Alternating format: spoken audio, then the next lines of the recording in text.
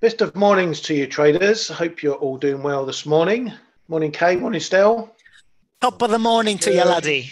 Top of the morning to you, boys. How are you? All good, mate. All good. It's Friday for me. I'm in a spiffy mood. Of course it is, isn't it? Yeah. I'm looking out my window. I took the kids to school today. It was murky, grey, misty, drizzly. I looked at the forecast in Spain. It's 27 degrees. Nice. I'm looking forward to some sun. I'm a bit like a lizard. I need sun on my back. Do you know what I mean? Where are you off to, Ryan? Recharging. Sorry? Where are you off to? Off to Fuengirola in Spain, to my dad's place. He's got very nice dinner out there. So, yeah, can't wait to get some sun back. First family holiday abroad for 4 years. That's how the 1% live, everyone. No, enjoy, mate. Enjoy it. I know it's been a while, so it's well deserved. And you know, we're gonna be here with Kay to pick up the pieces when you're gone. Well, hopefully there's not too much broken pieces on the ground while I am. But yeah, looking forward to switching off from the screens for a bit. But I'm sure I will be popping in now and again just to make sure you aren't breaking anything, you two. I know what you like while the cat's away. Nice. Anyways, let's get on with some work because there's still work to be done today. And we're going to start over in sunny Japan. I think it's sunny. I'm just guessing at that fact. And, I don't know, bit of a subtle change in language from the outgoing sake drinker. Kuroda says he expects real wage losses to shrink, i.e. the gap between inflation and wages, so that wages become positive. He says, well, wage pressure is heightening. He also said, and this is a key comment, it may not come immediately, but Japan is closer than before to sustainably hitting 2% inflation target. That's a bit of a change, eh, Kay?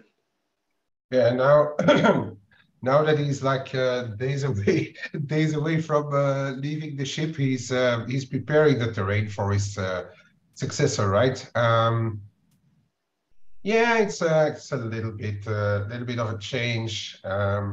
We also heard from the two new deputy governors overnight. Yeah. The one was, I trust you're going to come to that. The one was, let's say, talking along the same lines, and the other one was is definitely an old Kuroda mate, keeping things in check. But yeah, Kuroda.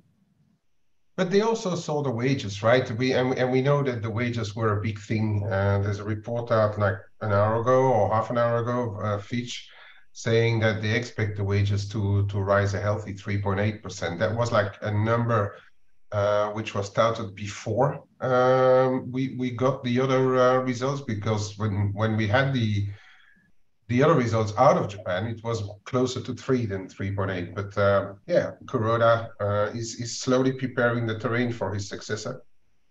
Yeah. So on that wages thing then, because I can't remember, what was the last CPI? Was it 3.1%, that Bank of Japan and the national CPI?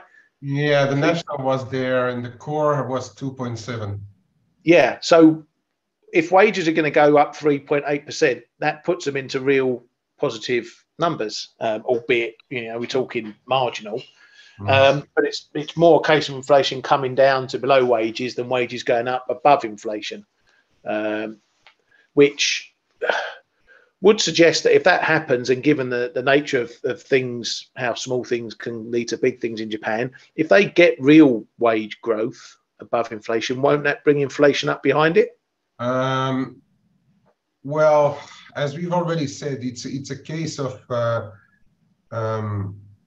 what is pulling what, you know. The wages have been a response to, they haven't virtually moved. Real wages have been really going down for the past 35 years or so in Japan. So it would be a case of catching up on the rest of countries. So yeah, I mean, in theory, yes, but it's also a catch-up move. So got to be a bit careful. Is the Japanese starting to spend all of a sudden on the back of it? I'm not sure. We can't forget that Japan, the Japanese is a saver, right? Yeah. But it throws the window right open for the Bank of Japan to do something, right? And I'm really thinking that if they don't use it now, it may be closing, because if the rest of the world is starting to feel the pinch from higher interest rates, they are not going to import inflation from the rest of the world. It's actually going to push inflation back down. So they have to do something when Ueda walks in. Yeah. My opinion. Yeah, no, I agree with that. Just going over the other BOJ deputies, as Kay mentioned, Uchida said it's hard to get markets to price in a YCC adjustment early, so potentially hinting at that. He also said a tweak to YCC undoubtedly becomes an option if conditions are met, but that we shouldn't communicate any policy decision in advance. The BOJ won't rule out any option on future policy. And then the other guy, Himino, said that the BOJ must maintain ultra-loose policy to support the economy and lay the groundwork for firms to hike wages. So from those comments, and there's also some from Kuroda, I'm flipped a bit now. I'm thinking maybe looking at shorts again in dollar yen to run into the next BOJ meeting, because this does, as subtle as it may be, it does seem like, as Kay says, the window's been opened for the Bank of Japan to at least change their language slightly. No one's expecting them to turn up at the next meeting and say we're hiking rates in 3 months' time or anything along those lines. But any switch, language change, word change that insinuates they may be moving away from easy policy is going to be big for the yen, whichever shape it comes. But looking at Kuroda, he came out saying he's aiming to narrow wage gaps between Japan and overseas. And we've switched arrows for pillars because he says wage hikes will be one of the 3 pillars of new capitalism. He's aiming to draw up guidelines for steps, including wage hikes and reskilling workers by June. So he's still wants to go, hammer and tong in getting wages up. So as I said, it's feeling like more and more this snowball's gathering a bit of pace. Kay, do you think? And all round on this wage don't issue. forget, Kuroda is a politician. He wants wages to go up, and if possible more than elsewhere. He's a politician, right? And if wages go up, that will also allow them to stop having to inject all those stimulus plans, right? So yeah, I mean, he's obviously going to push for wage hikes as much as he can, and it's also a fact that if you push for wage hikes, you actually make Japan a little bit more attractive again. This is really, I think that is 100% the political game that he's playing right now. And trying to get more investment back into Japan, more workers back into Japan, because the foreign companies, looking at Japan's inner economy, what's to do in Japan has not been brilliant over the past decade or so. It had a kickstart after the quake, but then it waned a bit again. So I think that's more of a political plea than an economic one. They're really saying like, oh, it's gonna be all good, Yeah. I don't know what these 3 pillars are. Is this the new 3 arrows? It's not had much of a fanfare. 3 pillars of new capitalism. Is that something they've just decided to call the project, if you like? Or the project, that's a good word. Yeah, 3 pillars. Anyway, moving on and keeping to the the data and inflation. Aussie CPI dropped more than expected to 6.8% from 7.1%. That firms up pause rhetoric from some of the banks and market expectations. But there's some weird stuff going on in these expectations. So Westpac said the CPI drop cements a pause in April. RBC now sees them pausing in April, but then hiking again in May. ANZ said the data shows ongoing strong inflation momentum, so still going for a 25 pip hike at the next meeting.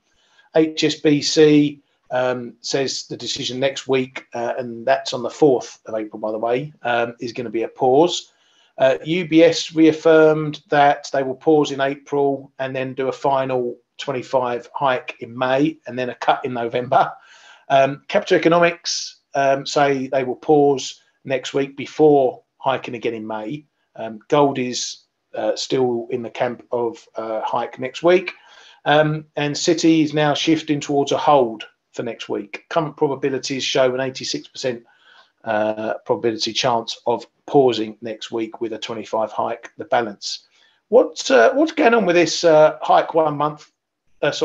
Hold 1 month, hike another. Still, it's like a light switch. Guessing, who the hell knows? I don't know. It's yeah. I have no answer. Sorry. Yeah, no. I mean, pause. I guess that's taking the slowing down to another level, right? It's hike pause. I don't know.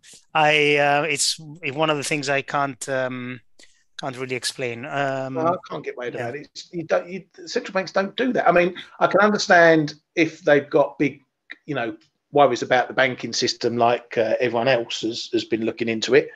You could say maybe that's the reason behind it, but there's not been anything happening in Australia that would sense that, and we seem to be, touch wood, over the hump of all this banking worries. Kay, what do you make of that? Pausing and then hiking again? That's a bit bonkers, isn't it? Isn't there some worries or uncertainty surrounding the housing market over there? I'm not honestly, I'm not 100% sure. And if you still print 6.8% CPI, but RBA has not been really. They were the first ones to hike, right? When it all took off, but then they have never been really uber hawkish. They were hiking, but it never really been uber hawkish. I really don't know the answer either to it, mate. The market is so fast in repricing everything these days. It's sometimes tough to follow. I go with the majority, and they put it on hold. But also in line with all central banks, they are now just data dependent, right? So if this thing comes out a bit sticky, if the numbers are not really falling out of bed, the real economic numbers, there probably is room for another one. And yeah, and I don't really understand sometimes why the market is pricing in such funny things. I'm really putting it down to hedging and rebalancing flows and stuff. I think the bond books have been completely thrown around several times already this year. So and in past year. Yeah, guys. One thing we have to remember, and actually our friend is mentioning Australia, Norway, Canada. Norges Bank did the same thing, right? They hiked in December, then paused in January, then hiked in March. Yeah. I think it has to do with obviously with market uncertainty as well. Obviously, in countries where inflation is not at 10% like the UK, they can maybe afford to take a breather and reconsider just in case markets go to the toilet. But yeah, I don't have any other explanation for that. Yeah, it's a good point. And, you'd expect some of the smaller banks to maybe, do that sort of thing, but not someone like the RBA, one of the perceived majors. Well, it just seems strange in my mind. I don't know. I don't know what they do. I don't know whether they hike at the next meeting. If they've got a reason to hike in May, surely that they've got the same reason to hike in April is my logic. But who knows what goes through these clowns' minds at these times. All we can do is trade it and trade what we see. So yeah, that's where Australia sits anyway. If the Fed go to something like that, well, you'd see bonkers in the markets if you ask me. But let's hope what we don't. Over to the UK, and we've had some mortgage data, lending data out. Mortgage approvals beat expectations, were up, had been sliding a while. So good to see some new year pick up there in February, beating expectations, as I say there, and higher on last month. Mortgage lending, though, was down or wasn't as strong as expected. So could be that people are just taking out smaller loans for mortgages, topping up, that sort of thing. The consumer credit data, 1.41 billion was borrowed on consumer credit, down from last month, but higher than expected. Keep an eye on the credit card part of that, and 600 million was put on the plastic, which is just half, basically, of, or just over half of what it was last month at 1.1 billion. So that January number, as I say, it got marked with some good retail sales in that month. So maybe there was some additional spending on the cards to do with that retail sales. And that's pulled back in February, and much the same we saw with retail sales as well. But it takes a little bit of the red flag down a few notches. If we'd have seen another huge jump in credit card spending, that would have maybe started to flag some stresses among the population. But down at 600 million, it takes some of the, as I say, the red flag down a few pegs. BOE's Bailey was out, and again he spoke, and the pound didn't crater into a fiery abyss. Should not be the norm that all bank deposits are guaranteed. Once you put a deposit guarantee in place, you risk starting a run when it comes to removing it. Fair point.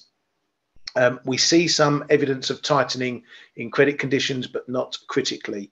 He said global markets are testing banks for weakness. Again, he's probably got a good point there, as we've seen.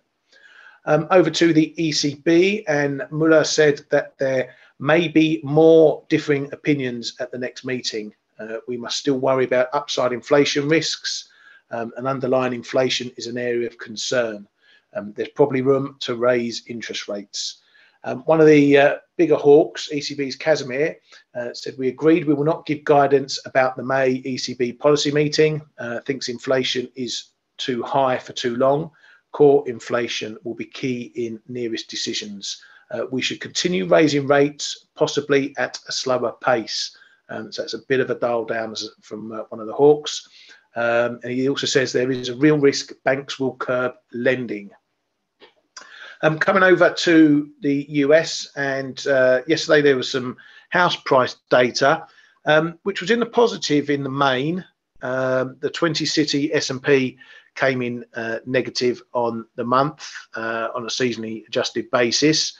The national index for the 20-city year-on-year came in as expected, 2.5% gain, but down from the 4.6 prior. The national number for the whole of the US came in at 3.79% year-on-year. That was down from a 5.63% prior. The FHFA numbers out as well, small up on the month, but again, the yearly number coming down as well. So we were speaking about this yesterday, keeping an eye out for these numbers. If there are going to be tighter credit conditions popping up from all this bank stuff, it's going to be in house prices that you start to see it. Obviously, this is January data, so it doesn't have an impact on what's gone in the banks so far, but it's already showing that maybe the prices are starting to moderate somewhat in the US. Then we got the US consumer confidence number, which surprised to the upside, was expected to dip to 101 from the prior number, came in a healthy 104.2. Current conditions in that number also improving to 100, that came down to 151.1 from 152.8. expectations rose to 73 from 69.7. And that all-important one-year CPI number came in at 6.3%. That would have been unchanged, but the last month got revised down to 6.2. So it's actually a gain in inflation expectations there, but only by a pip. So not much to take from that one. In politics, US House Speaker McCarthy said they're very concerned about where we are on debt limit talks. This is still the ongoing stuff, which will not likely come to a head until June, I think, which is when the current standing measures expire and they've got to get a deal done. So we're still in the chest beating stage until we get probably about 2 days before that deadline. And some news on the Deutsche Bank moves last week. Bloomberg reported saying that it was a single €5 million bet on credit default swaps tied to Deutsche Bank that triggered the sell-off last week. One big trade was placed and that sent jitters through everyone else, and everyone started wondering what they knew that they didn't. Do we believe that? 5 million, seriously? Do you believe that? I do. Well, yeah, I can actually, because it came out of nowhere. Yeah, but it's not an illiquid market. It's a market that trades, and I mean, I don't know. It might be true, but I just find it hard to believe. I don't know. I mean, if you suddenly heard that someone had slapped I mean, I don't know the sizes of bets people put on these things, but if that 5 million is a big bet, and someone slaps that on in the midst of a banking crisis, you know, it doesn't take much to try and put 2 and 2 together, come up with 5, and think, you know, what do they know that we don't? And then everyone jumps on it.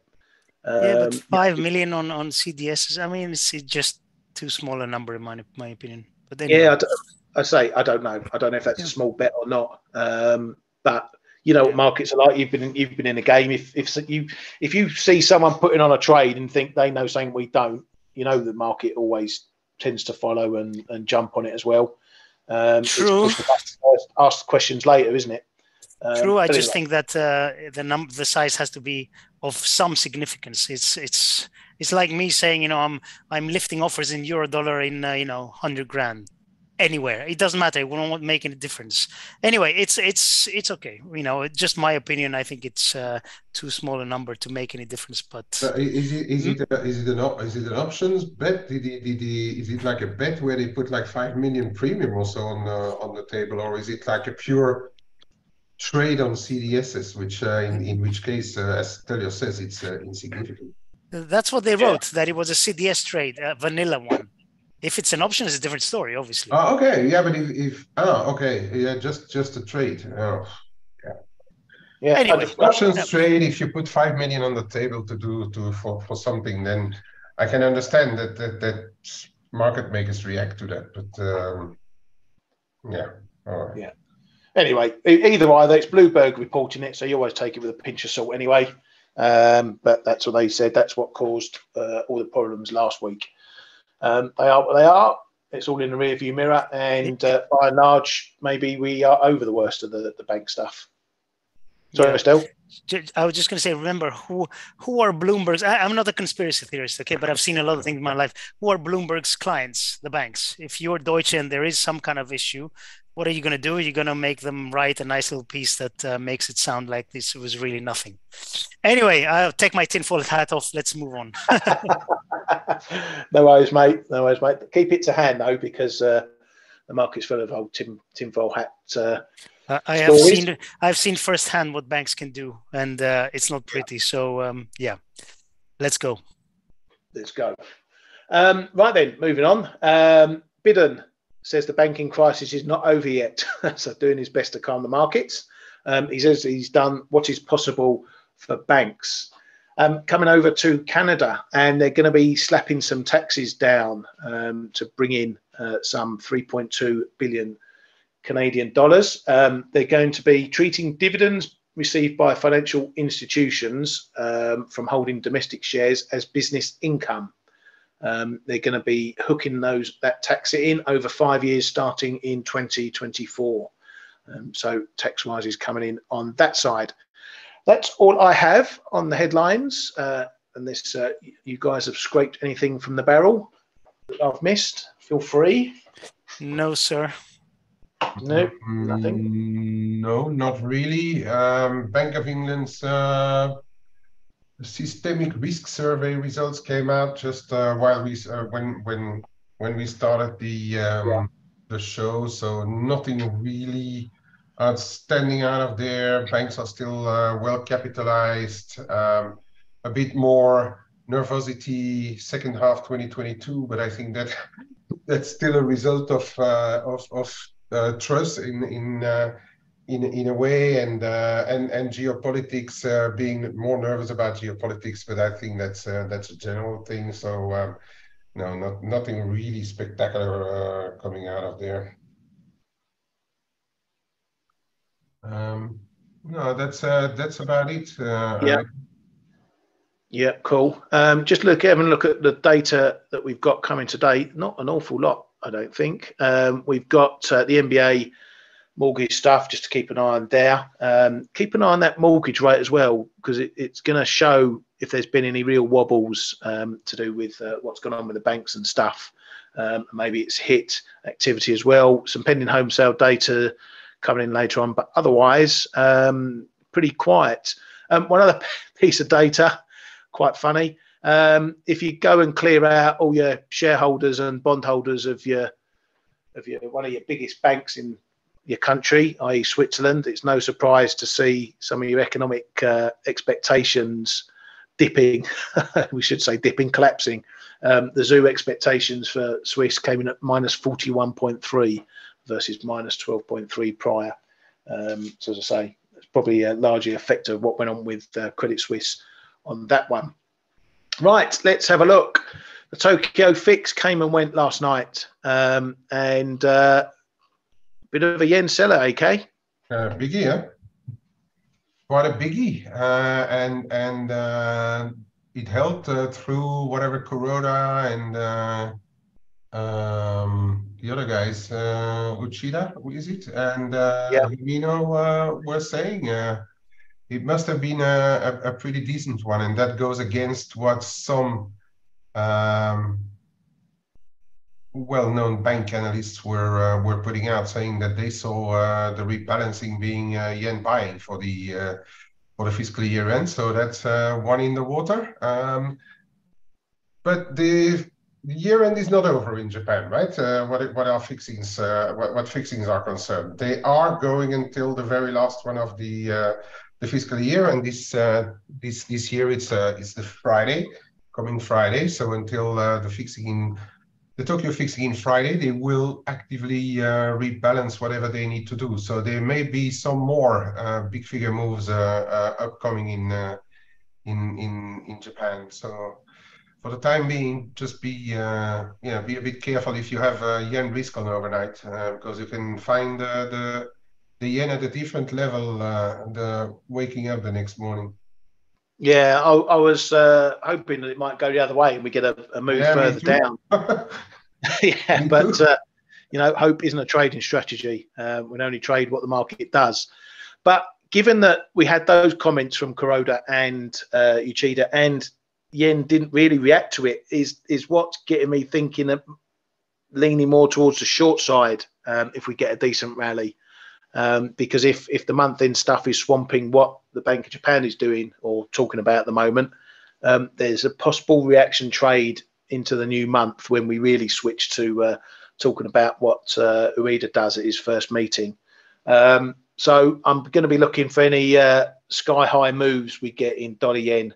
I'll be keeping an eye on that. I'm not talking about selling it around here or anything like that, but if we get a move, maybe up to 133s, 134s, 135s, that's the sort of move I'll be looking for to maybe get into some shorts and see what the Bank of Japan do there on out. But otherwise, this month-end stuff, it can flip either way. We got a strong move in Tokyo. That's what they wanted to do. They wanted to sell yen. We may get into the 4 o'clock fix and everyone wants to buy yen. So, it's an open book, really.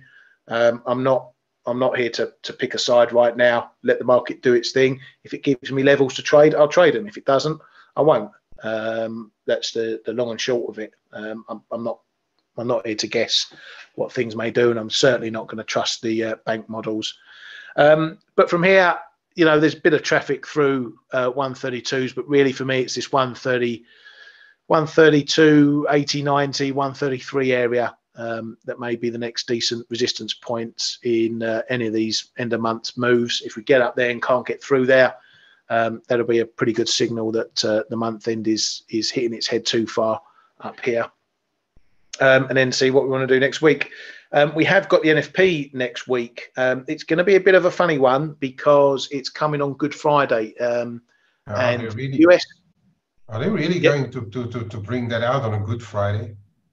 Yeah, because I think the US stock markets are closed on that Friday. I'm not sure what that slightly means that bond markets are closed as well.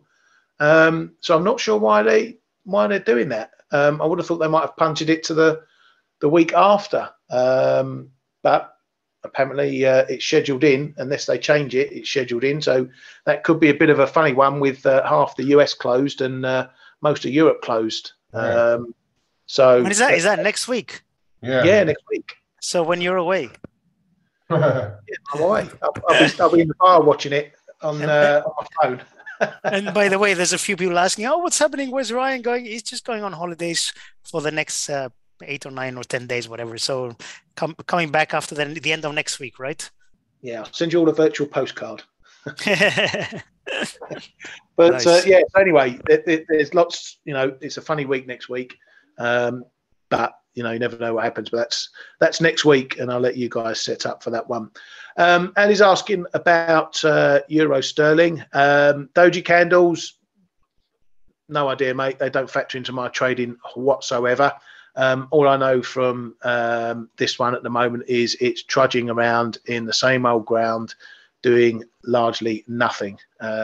So until we get a move either above 89 or below 87, this is just waffling around. So I'm still long. Happy to be long while we're above 87. If it does get under there, I'm going to be a bit worried that something has changed.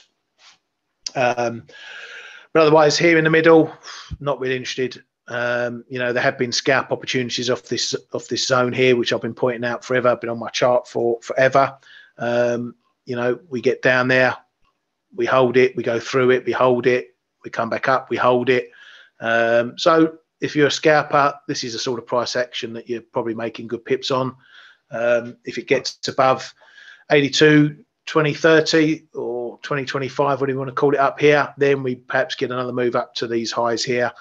But even so, recently, it's not even looked like really wanting to trouble the 89s again. And even if it does, it hasn't lasted long. So trade the range. We're a bit middling here at the moment. That's the way I'm playing that one. Let's have a look at, I'm not really looking at much at the moment. I'm not looking to take on too much for going away. Dollar CAD finally had a breakdown through this 30-50 area, call it. You know, tried several times at 50. Then it started nicking new lows, couldn't get through 30s. Then we've had the break. Hasn't had a real confirmation yet, but it's finding resistance, as you can see here, around about 36.20. It was a pretty swift move down after that through the big figure. Down into the mid 135s is the next area to look for that one. Pretty decent support and resistance area that we had on the way up, prior level there. So that was where I'm looking next for the price to potentially pull up, before maybe having a move down to the bigger zone down here at 135s, 134.60s, which is a bit of a bigger zone down here. But if you're trading this one, I know a lot of our room like to play this on the long side. I think if we get back up to test 30s and it confirms, doesn't get through, that's going to potentially indicate we're going to be heading far lower, and we might get a move down to that 135 area down there. All else being equal, risk is still looking very positive. Dollar MEX continues to head lower and lower and lower and lower. This was a really good risk proxy pair to watch for that one. Dollar China still not doing an awful lot at the moment, floating around this 86, 88, 89 level. So not much going on there either. It really is a case this week. There's not looking like there's many trends. 1 minute yen's going one way, then it's going the other. 1 minute dollar's going one way, then it's going the other.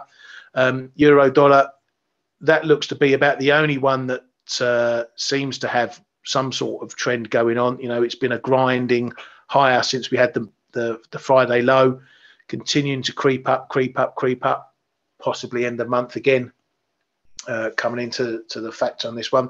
What are you guys making of euro dollar? Does this smell end of month-ish to you?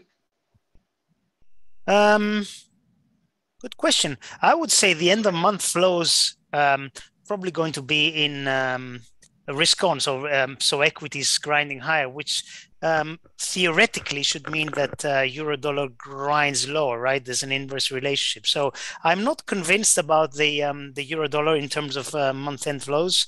I don't know. I really don't know. If you ask me in terms of what I think is going to happen in the next coming weeks, I think central bank divergence should theoretically push the euro dollar towards 110. But as I said, if risk keeps getting bid, then that's going to keep a lid on things, at least in the short term. I don't know if Kay has any idea, but I don't have any strong views on the euro dollar at the moment. Yeah, I mean, my only thought with the euro dollar is that maybe it's a bit more yen led because euro yen's up as well. Yen's been up, or yen pairs have been up as well, so that could be a bit of a drag. Kay, what are your thoughts on euro dollar at the moment? No, just look at the euro crosses, mate. They are still bid. It's end of month, end of quarter, end of fiscal year in Japan. So there's potentially, and as we've seen already on the Tokyo fixing, there's potentially a lot of rebalancing to do. We're trading value date end of month, so I've already spoken about that in length and every month in our trading room. It's typically a day where US corporates may have a bit of shopping to do. So I'm going to be a bit cautious, but if you look at equity moves over the course of the month, there may not be too much to do this month on the end of on the rebounds. But if you look at what happened over the quarter, there may be some interesting moves. The banks are saying that there may be some dollar selling also going on, but then not a lot. Barclays said not a lot will have to be done. The worry for me on or the unknown for me on this end of month and end of quarter especially is those wild bond moves. How much do the money managers have to rebalance and hedge due to those wild bond moves that we have seen? And that's an open question. It could get extremely messy, in my opinion, this end of month, end of quarter. But looking at how the equity markets moved, I'm going to say I would not be surprised if sterling is somewhere an outperformer for the end of month, end of quarter. Yeah. So more you mainly looking at there for cable, perhaps maybe a move up to those 124 highs again. Cable, euro sterling, yeah. I wouldn't be surprised if euro sterling, and I'm always talking. It is possible that. I mean, I'm not saying it is going to happen. I don't have the intelligent models in place to exactly tell me what the flows are going to be. But based on what I can roughly see, I wouldn't be surprised if euro sterling closes the month a bit lower. And yeah, why not cable back into those 124s? But today may be a different story, and that's I at least am trading the clock right now rather than specific targeted levels. But give me a cable somewhere in the mid 122s later today, if that's the side, it could get interesting. Yeah, Well, if you're talking about you haven't got your own models, you just need to pop down to Weymouth Beach, pick up some seaweed, mate, and hang it up in your shed. You probably have more success reading the seaweed than these guys at the banks with their $1 million models. Hey, it's not the weather to go down to the beach today. Huh? Wow. No. Yeah, I'm just looking out of the window. It's miserable out there. Yeah. But yeah, you know, this is the thing with month end stuff. And as I mentioned at the beginning of the week, if you know we're not having any real big headlines coming out, there's no big problems with the banks dropping out. So we are likely to see maybe the month end having more of an exaggerated saying things at the moment. And it is a difficult time because, you know, you come into this week and you think, right, well, you know, I'm setting myself up. I think the Fed are going to do this or the data is going to do that or whatever your fundamental analysis is. And it just goes out the window at these times, as can the techs as well. You know, if someone needs to buy a ton of pounds at the fix today, it doesn't matter what fibs, whatever you've got there. If it's 10, 15 pips away, it's going to just blast it out the window. So you've got to factor that into your trading. You know, don't rely on stuff right now. The techs and stuff will likely reassert themselves after we finish the month end. But also remember, you can also get moves at the beginning of the month. Because just as people close off some books at quarter end, they re-implement trades or put fresh stuff on first couple of days of the new month. So you can also see some funky moves there, particularly at quarter, half year, year ends, those sort of times, as opposed to a normal month end. So just don't trust anything at the moment. You know, if you get in a trade, you have your stops in play, you play your levels. Don't go offside and then be thinking, oh, what do I do now? Okay, I might hold it because it may come back. Trade your plan, you know, but just don't marry a position. If you get some money on the table, take it off. You can half your position, take some position off, put some in the bank, move your stops down closer to break even or in a positive area, and just manage your trades that way. And if they run, fine, you pick up your pips. But if they suddenly turn on you, at least you put some money in the bank and you've reduced how much you're potentially going to lose. That's the only real advice I can give at this time of year. It's just funny. Okay. And the opposite is equally true. If it is due to month end and quarter end fixings that the market goes massively your way, don't forget to take profits.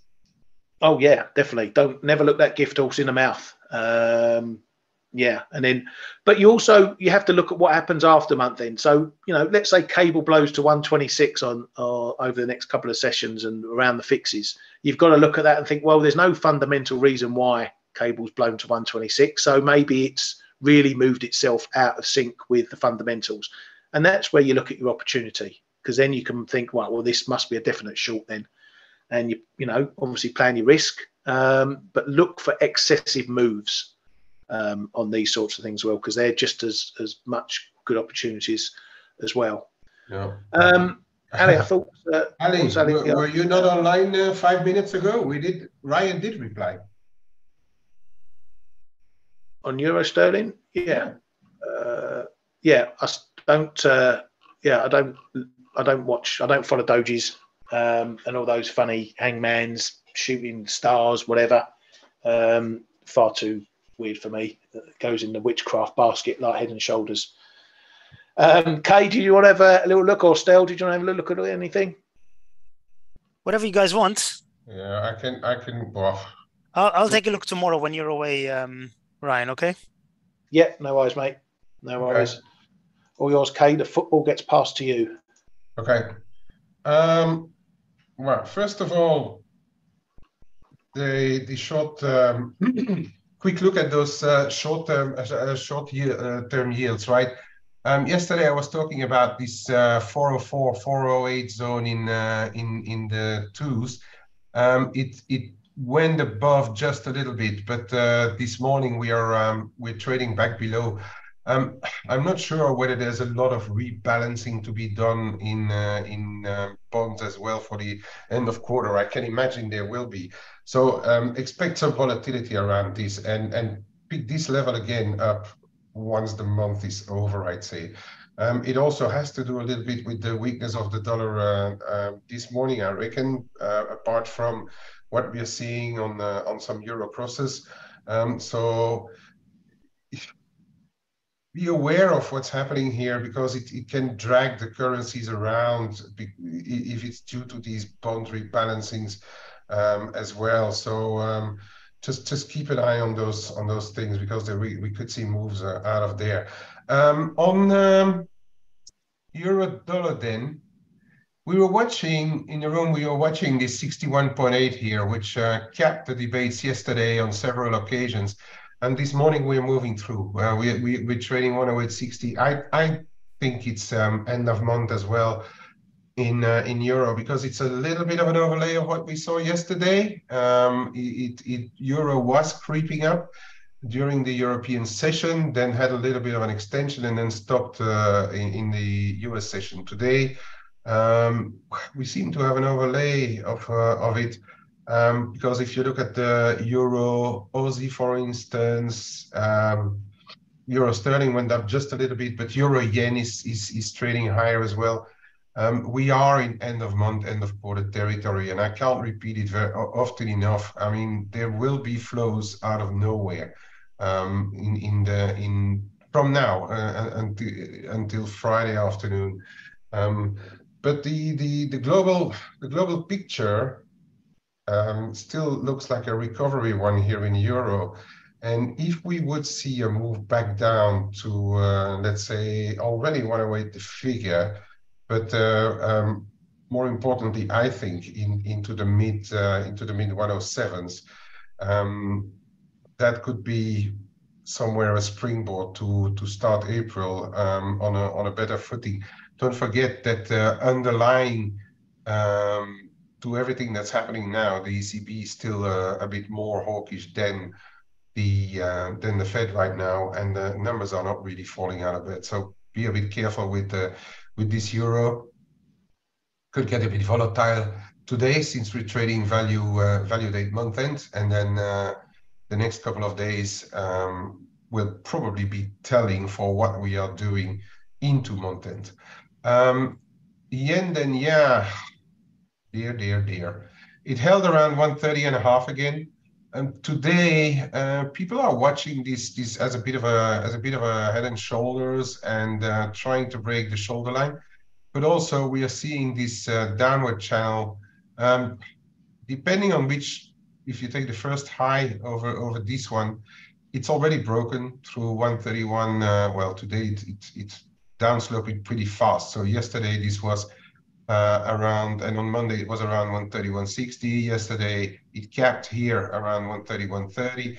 Today we're through, but then there's another one here. If you take the second one, which comes in around where that neckline or trend line, let's call it a trend line, is around 130.180. We're trading right around there. Keep an eye on what's happening, perhaps at the close of the day, to decide what you're doing. 130.160 is as well a bit of a level, but I'm not going to make too many bets on what's going on in yen until the end of the month. I may have a few quick stabs if running into an hour or running into a fixing. It's pretty obvious what's going on, but trading the clock rather than trading the direction for me is going to be the word until the end of the month in most instruments, by the way. Well, Cedric, yeah, is it advisable to stay on the sideline if you're not in the market until the end of Q1? Of course. I mean, it's speaks for oneself, I would say, unless if you have put on a more medium-term or longer-term plan, and you get the move into the direction of your plan. Let's say, for instance, just as an example, if you say, oh, I think euro dollar at 110 is going to be capped. If you have a global plan in place and the fixings for the end of month, the rebalancing flows for the end of month, take it to 110 for no other reason than that is going be a good opportunity to put your plan into motion, right? But if you're not having any idea, and if you're just watching the markets and or if you're an intraday trader and having absolutely no clue right now, it's a very good idea to stay on the side and see where the moves are taking the market, because standing on the side doesn't mean that you don't do anything, right? It's always a good opportunity when you're not really trading much to study what's going on, read up a little bit on news, read up a little bit on articles of research or so, and then make your plans. There's always plans to be made. But yeah, I mean, if you don't have an idea about what's going on, staying out is actually a very good strategy. Then to continue on the yen, because there are no, that's the wrong one. To continue on the yen, because there are a bit of moves going on in the yen crosses, especially. I already showed the sterling yen and this euro yen in the room a couple of times. We are again at a crossroad here, turning around the 143, the figure. But what we have seen is that this triangle has been pretty well respected. We've had those on the European banking moves. We had this move lower, but it's a very, very, very good triangle to pay close attention to. And we are like at a bit of a crossroad here. This is I call it Shibuya crossing, because it's been traded, it's been respected, but it's been crossed a lot of times. We've traded around there a lot of times. So I think this is an interesting one to keep an eye on for where we close today, because the moves deriving from this may be decisive for exactly going into month end. Either you're going for a retest close to 145, which is possible, or if we start to see flows on the other side again, it may be a failure. And call it 142.70 or so, a decent failure may bring back closer to 140. So I'd say pay a bit of attention to what's happening here. And we see it as well, and I already showed this one a couple of times as well. We see it on the sterling yen. Sterling yen is trying to break, but I'd say when you break out of stuff like that on month ends, on specific events like we had before, watch out for false break. So I would rather keep these 160, those low 163s in mind as well. But in line with what I think personally on the sterling right now, I'm not a sterling bear right now, and sterling may have a bit of legs. So if I see anywhere a move which brings it back down to the middle of this range, we are seeing it hold here around this fib line. I'm going to be interested perhaps for picking some up for the close of the month to really have a drive higher. But for the time being, I'm just observing this. Yeah, the euro sterling, as Ryan already said, it's a range. We're in a channel. It's 80-10 or 80-15 or 80-20, 75-20. You just call it as you like. 5-10 pips outside of the 80-10 range. But we're in a slow downward channel. And as I already said, looking at what happened on the equities, FTSE and stuff compared to the rest, I'm just saying, I would not be surprised if sterling ends the month on a positive note. Just saying, I would not be surprised. And we're seeing that sterling is trying to break the past few highs here. I'm not going to jump onto this one because we are trading today. We are trading right now, but keep an eye on where the close is today. If ever, for some reason, we're getting back down to mid 122s, I would be getting a little interested, I think, in here, just because of this idea that I think that sterling may close the month on a positive note. Of course, we are going to be watching towards the close this 124 and a half again. This is where it plays ball or not, right? The cable, it's been it's been a very, very, very big level over starting in December, really, all the way back to December. It's been a big level. So that for the cable. Quick look on what's happening in the metal sphere. Gold is holding this trend line. I said yesterday we are undecided in this 1940, 1960 zone, but it decided to hold the trend line here around in the low 1940s. So that's a good signal.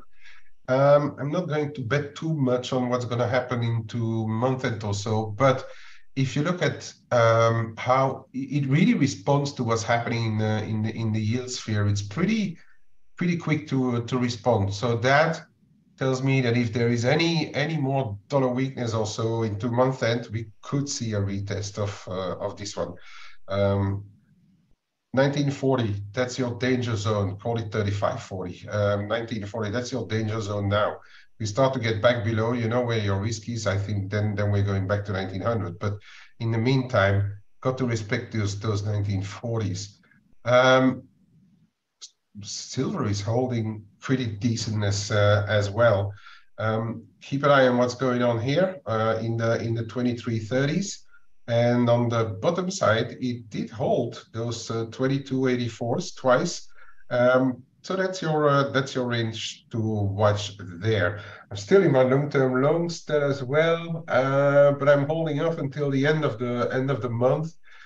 Even if I miss a little bit of an up move, but if it goes down for the only reason of month end, I'm going to look to re-enter.